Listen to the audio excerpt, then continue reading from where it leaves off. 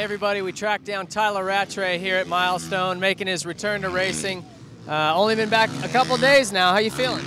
Yeah, I've been feeling good. This is my second day back riding, and it's definitely fun to be back riding again. You know, I've been on the couch for 3 months, and still try to keep the physical condition going. You know, with the cycling and running, and but it's definitely awesome to be back riding.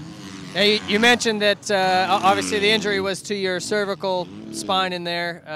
Was it C7? Is that what you said? Yeah, it was. I fractured my C7, and from the beginning I didn't really feel any pain, you know. But obviously I fractured it, so I had to really give it time to heal up to be good enough to come back and ride again in case I tippled over or something like that. So got released on Friday with a doctor down in San Diego that studied my back again, and yeah, so go back in about 3 weeks' time. I think it's the week just before Hangtown. Get another X-ray again, just make sure everything's under control, and then yeah, it's time to go racing. Now show everybody the blisters. This is 2 days in.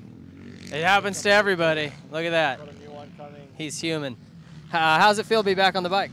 Yeah, no, it definitely feels good. You know, it's being away from it definitely makes you miss it for sure. And you know, obviously they're back racing the West Coast rides now, and normally I should be out there racing, but just happy to be back riding. You know, it's a bum I'm not racing, but like I said, I'm just happy to be back riding, and obviously looking forward now to the Nationals, getting the motocross riding in, getting testing done, putting motos in. So definitely looking forward to getting back out there in the summer and trying to go for another championship.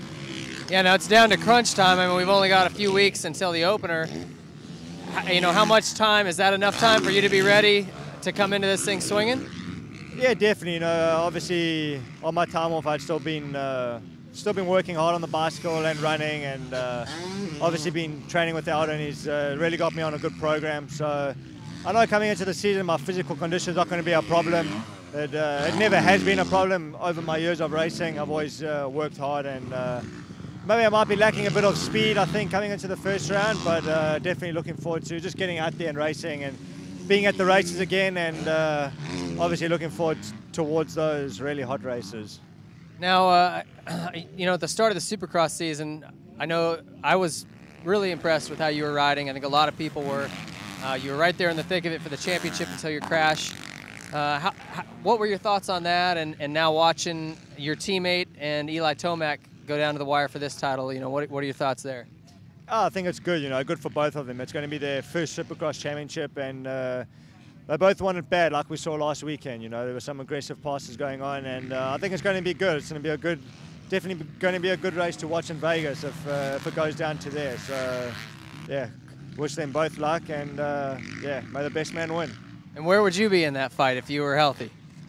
I'd love to be there fighting with them. So, you know, I still got a lot of years of racing left, and just look forward to being back riding again. You know, I've really missed it, being away from it for 3 months, and just getting back out there and riding again, and getting the blisters on your hand and the suffering. It was really a lot of fun. Yeah, a lot of fun, especially when you hop in the shower for the first time. Well, you've been a title contender outdoors. I think a lot of people expect you to be wearing the #1 plate at the end of the year, so good luck on that chase. Yeah, thank you.